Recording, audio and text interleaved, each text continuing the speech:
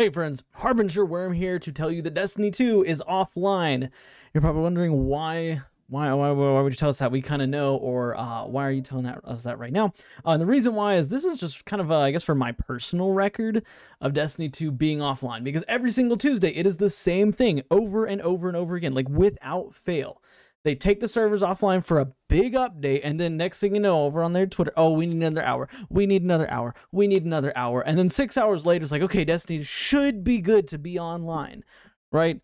I don't know, man. It's so frustrating. And then also, watch, come Thursday, I'm telling you, there's going to be server issues. For some random reason, unbeknownst to the community, and, you know, unbeknownst to Bungie too, apparently, because they won't talk about why.